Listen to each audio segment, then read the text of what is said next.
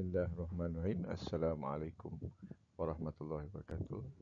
Salam sejahtera. Good morning. This is lecture 8 where we will do the strain calculation using strain rosette. We are still on the large topic of plane strain and strain measurement using strain gauges and what do we do with those readings. So now we will do strain calculation using strain rosette. So strain measurement of a point, strain measurement of a point on a structure is usually done using strain rosette. This is the cheapest or perhaps the most widely available technique. So for example, any point on the structure, this is quite small, right? And you put this on a structure and you've got the strain gauges and the wires connecting it to connecting the strain gauges to the data acquisition system or to the Wheatstone bridge before and data transmitted to the data acquisition system. So you can take the readings out from each gauges, and from some mathematical equations you can relate this strain gauges reading to the strain in the horizontal direction, i.e. the normal strain in the x direction, the vertical direction or the normal strain in the y direction, and also the shear strain or the angle strain. So here are two examples of a rosette. A rosette consists of three strain gauges. This one is called a rectangular rosette, which is 45 degrees, a 0 degree, a 45 degrees, and a 90 degrees. This is called a delta connection or triangle connection, which has a degree of 120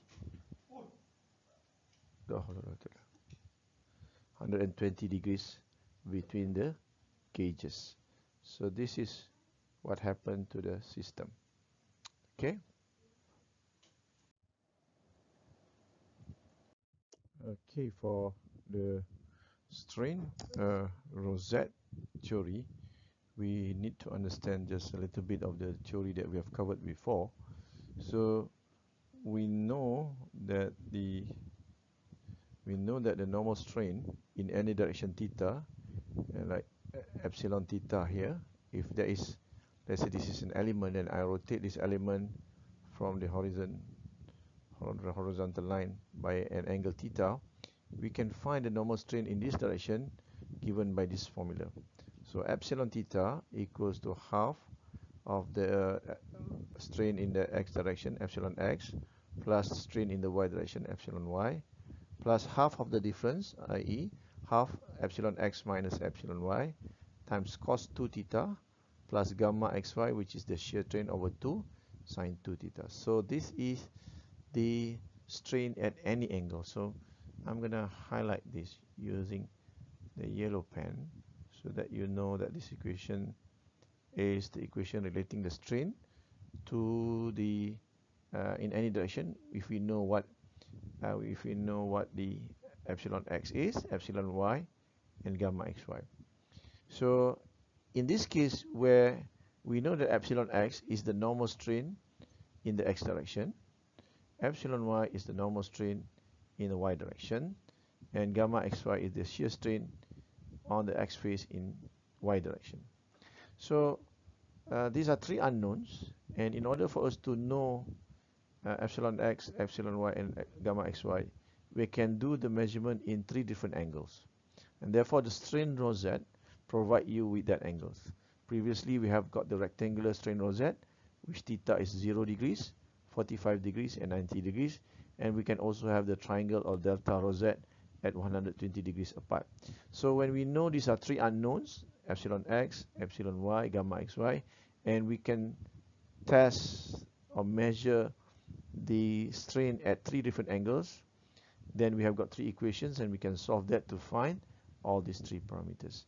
So from that three parameters, what we can do is we plot the strain Mohr circle, and if this is the strain on the x phase and this is strain on the y phase, from there you can determine the principal strain by knowing the center of the circle plus the radius of the circle. We have done this in the last lecture, lecture 7.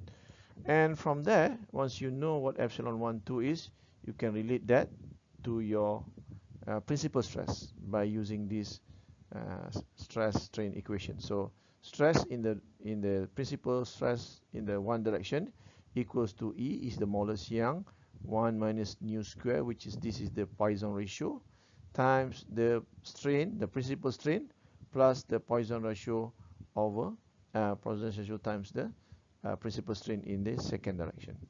So that's how you sort of close the loop of trying to find the strain, measure the strain, find the principal strain, and from there find the stress. So this is the stress-strain relationship. I'm going to put the blue color here. I said this is the stress-strain relationship. Okay.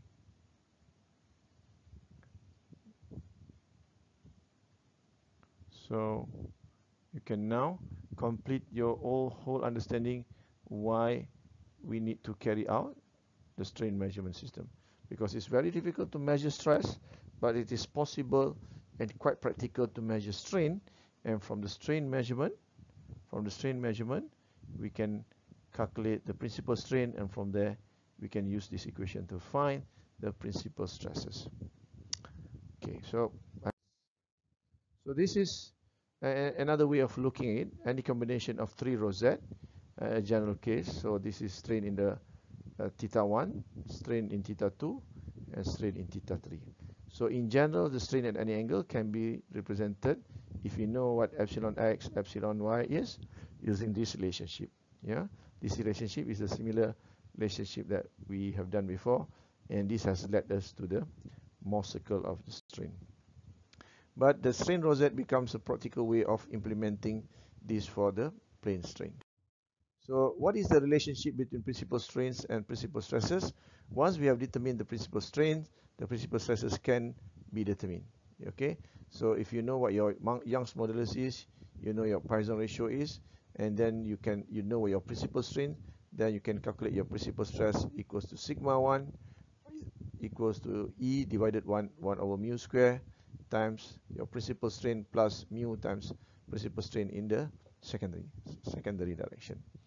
So epsilon 1 and epsilon 2. So this is the relationship between principal strain and principal stress.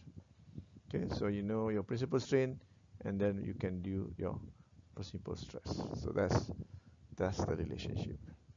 So let's start with the strain Rosette, which is in the rectangular direction or rectangular arrangement. So you've got the strain in the A direction, you've got the strain measurement in the B direction, and you got the strain C in the C direction. So Fen or E theta in any direction is given by this equation, long equation. We've done this several times in the previous slide. So when you substitute at 0 degrees, yeah, so you look at this equation, at 0 degrees, theta equals to 0. So sine 2 theta equals to sine 2 times 0 to sine 0. So gamma xy equals to 0. Sine theta sine 0 degrees. This is cos 0. Cos 0 is equals to 1. And therefore, we can get epsilon at 0 degrees equals to epsilon x. This is obtained from this big equation. Yeah. So let me mark that. So you know the big equation here. You bring it here. And then you substitute the value theta equals to 0. And you know your cos 0 is cos and sine 0 is 1. Okay. And then from there you got this equation. So the strain epsilon x, we know epsilon x already, which is equivalent to epsilon A. And we can now start with also at theta equals to 45 degrees. So we need to look at B. Okay. So at B we have theta equals to 45 degrees. Find the mean value minus the half of the difference. cos 2 theta, 2 times 45 is 90 degrees. Cos 90 is 0, sin 90 is 1. So we got gamma xy 1, half xi plus xy. So here we got the equation number 2. 2 epsilon b equals to epsilon x plus epsilon y plus gamma xy. So that's equation 2. So now we move on to strain at theta equals to 90 degrees. Okay, so we have now EC as a function of at theta equals to 90 degrees, half x plus y, ex plus by, half the difference of the strain.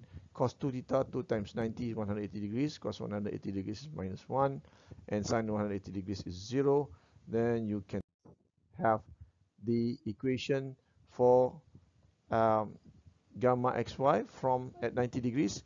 EC equals to, this is, you can now see that, EC equals to epsilon y, and you solve equation 3, 1, and 2, and we got gamma xy equals to 2 epsilon b minus epsilon a minus epsilon c. So from that, what your measure is epsilon b, a, and c. What you want is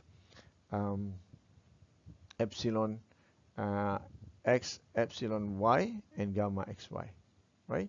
So from there, once we know this, so change the color.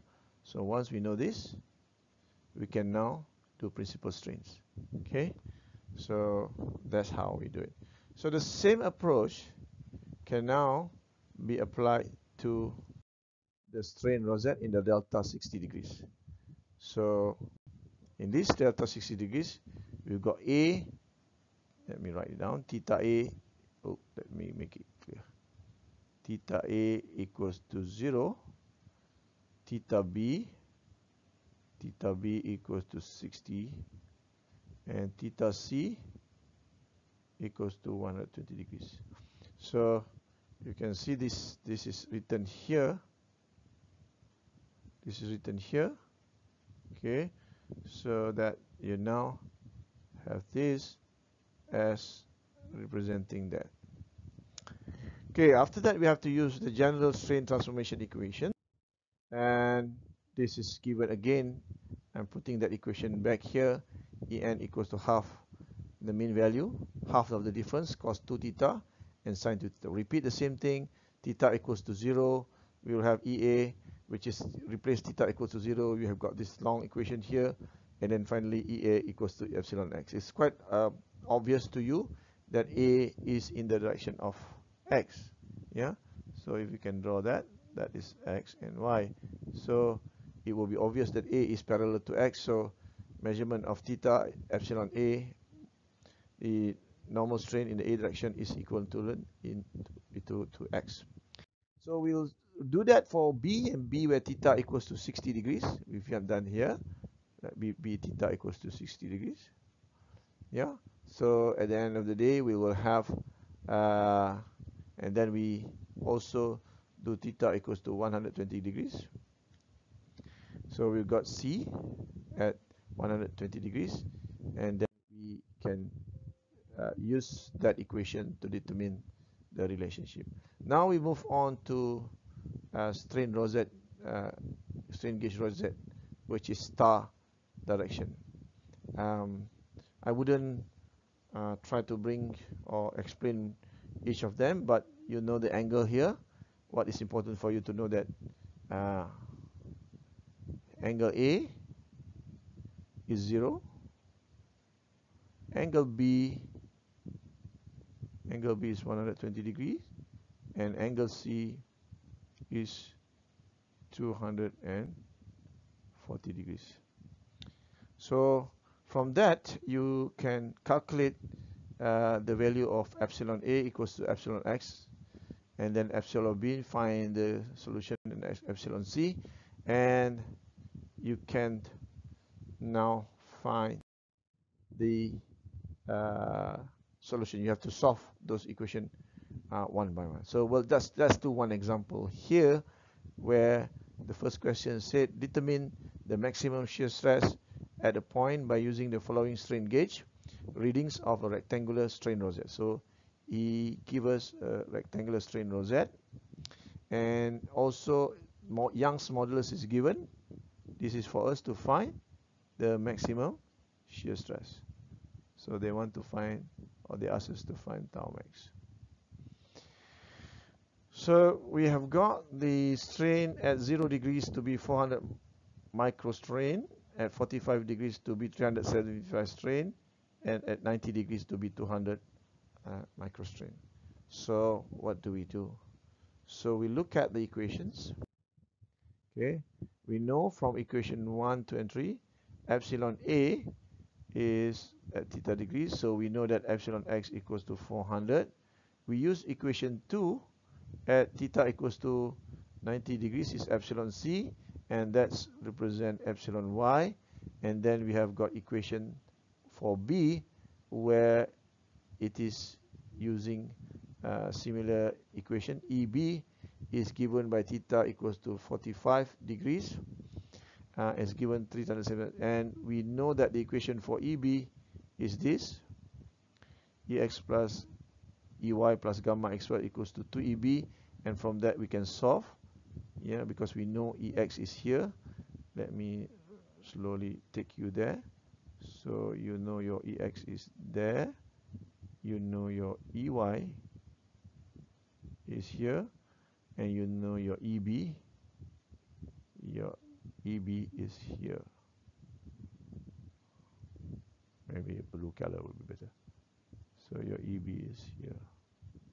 So once you know your EB, which is 375, EY is 200 micron, and EX is 400 microstrain, so we have now the answer for gamma XY, which is 150 times 10 to the power 6. So we can use the equation principal strain to find the principal strain, half OC plus minus R. R is this, and then gamma XY over 2. So this is the value of OC. Yeah, this is OC plus minus R. And from there, we get epsilon 1 as 425 micron and epsilon 2 175 micron. You can always draw the surface. So if you know your x coordinate, and just take the trouble here to draw the Morse circles of the strain. So the x coordinate is, we know what epsilon x is 400 microstrain, and the shear strain gamma xy over 2 is 150 divided by 2, so 75 microstrain radian. And then we've got the coordinate for the y. Y is EC, 200 microstrain, so 200 microstrain, and then gamma should be negative of that, half of this, so negative 75. Negative 75 microstrain. So if I were to plot the stress strain, the normal strain versus gamma xy over 2, and this is strain normal. So we've got 200 and 400. So 1, 2, 3, 4, 200, 400. This is positive. 1, 2, 3, 4, 200, 400. And then 1, 2, 3, 4, 1, 2, 3, 4. This is 400. Positive, negative, minus 200. So our first coordinate is, this is minus 200.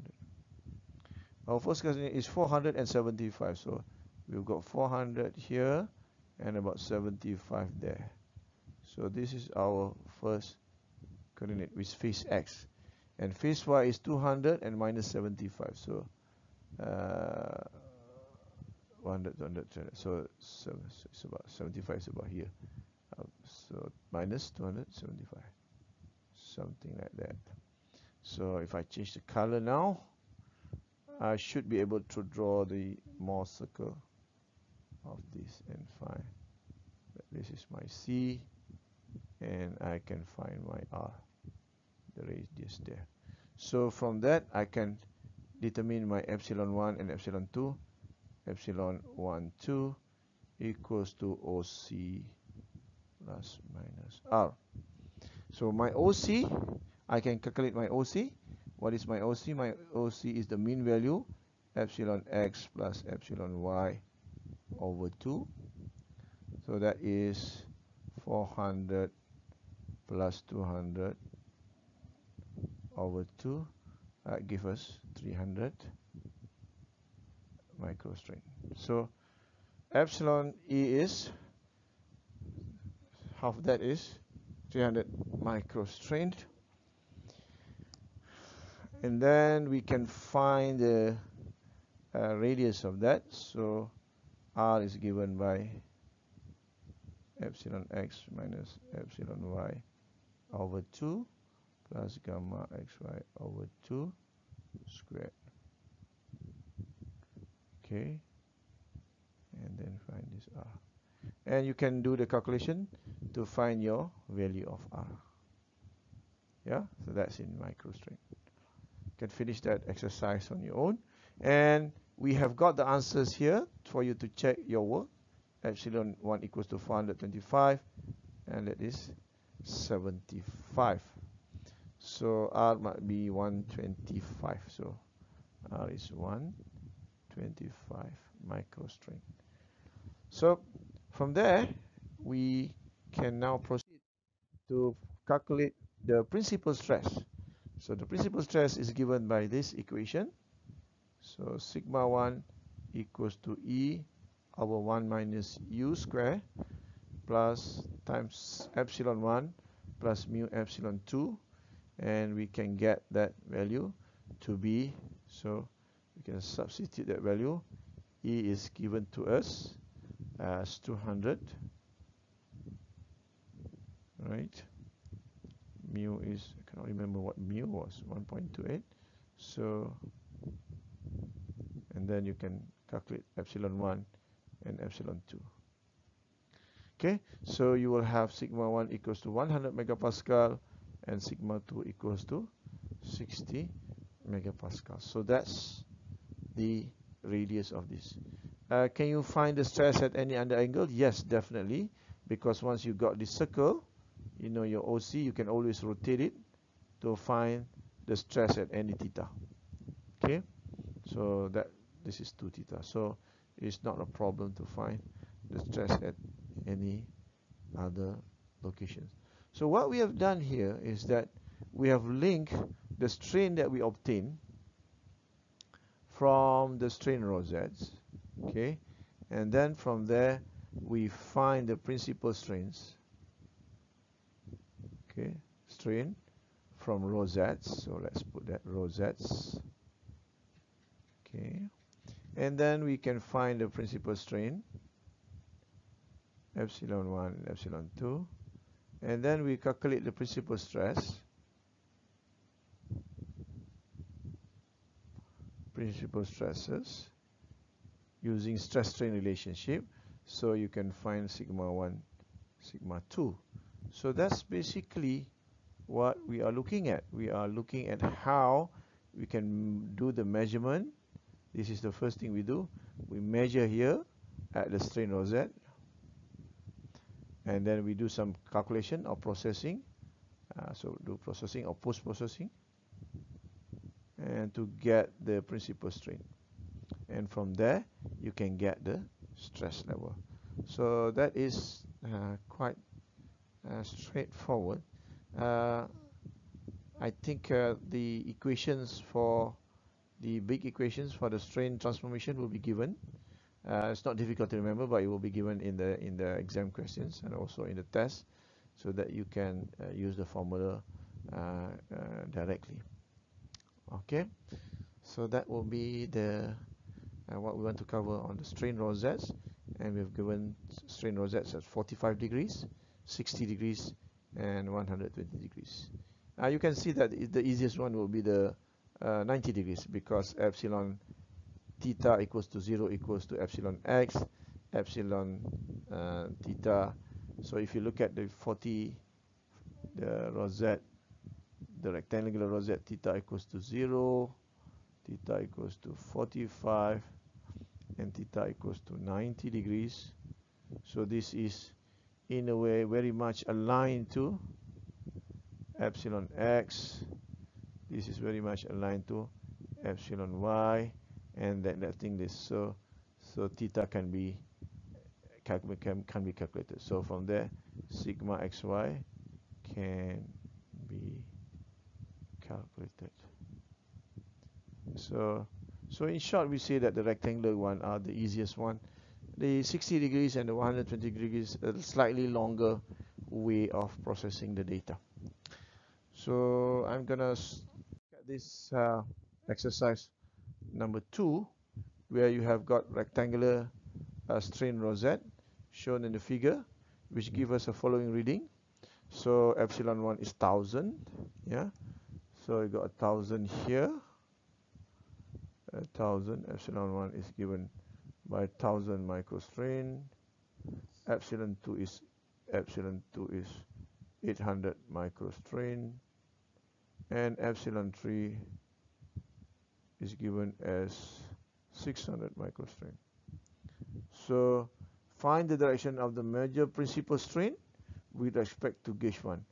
He wanted to know actually what is the angle, the principal angle, the angle of the principal strain. Okay, so how do we do this? What kind of data we have? We actually can solve this using the strain transformation equation. We need to solve this by finding epsilon x, we need to find epsilon y, and we need to find gamma xy over 2. With this, we can find the coordinate x, epsilon x gamma xy over 2. We can coordinate y of phase y, epsilon y gamma xy over 2 negative. And then from there, we can draw the Morse circle for the strains, normal and shear strain. Okay, let's say we have this for our x and this for our y, for example. So we can do the Morse circle, and from there you can get your principal stresses. Suppose this is your x and y, and from there you find this is your 2 theta p. So this is what you want to do. You want to find the principal angle for the normal strain. That's how thinking line is. After that, it's all about doing the maths to find the solutions. And look at, this is the solution. Epsilon theta is given by this equation, half epsilon x epsilon y, difference cos 2 theta plus gamma xy sine 2 theta. So the values are known. Epsilon at 0 degrees is 1000 micron, epsilon at 45 degrees is 800 micron, epsilon at 90 degrees is 600 micron is given, and we know at theta equals to 0, we substitute at 0. So this is 1000, half x plus y, cos 2 0 is 0, cos 0 is 1, and then sine 0 is 0. So the first equation is half epsilon x plus epsilon y minus half x. So that is equivalent to epsilon x. Okay, so this is equation number 1. At theta 90 degrees, we know that epsilon y equals to the epsilon 90, so it's given 600 microstrain. And at theta 45 degrees, we substitute this. E45 is 800 micron, equals to half x plus y. This is known, yeah? This is already known. Ex epsilon x is 1000, epsilon y is 600 minus, so you know that gamma xy equals to 2 times 800 times minus epsilon x minus y, and then you can get gamma xy equals to 0. When gamma xy equals to 0, the shear strain is 0. So when the shear strain is 0, it is already the principal plane. So principal plane is already the stress is already, like, if we draw this, we know that our data is so we from this data, let me use blue color, so we can show you that x equals to epsilon x. Epsilon x is 1000 micron, and then microstrain, and then gamma is 0. And then as phase Y also is given by at 90 degrees 600 microstrain, and there's no shear stress. So if you draw the epsilon gamma xy over 2, this is 0. You got this 2, 4, 6, 8, 10. So this is 1000. This is 600. So there you go. This is your phase X. This is your phase Y. And the Morse circle is there. So it's already on the principal plane. So you see that's already on principal plane. So the x direction is parallel to epsilon 0 degrees. Yeah, so that's the solution. Okay, so I hope you've learned how to use the strain rosette and use the numbers from there. Can you find the principal stresses from here? Definitely, you can use the stress-strain relationship. You just need to find the modulus Young and the Poisson ratio. So it's a very straightforward, no more. It's not something that can have a full of tricks and deceptive questions, I think. All right, thank you very much. So these are the solution. I leave it here for you to find for you to refer to what we have discussed in the previous slide. Yeah, so you can read it on your own. This is solution for theta 0 degrees. This solution of theta at 45 degrees, 90 degrees, and you do the calculation, and then you can get that the shear strain is 0, and that implies the strains are already the major principal strain. It's 1000 microstrain. Okay, so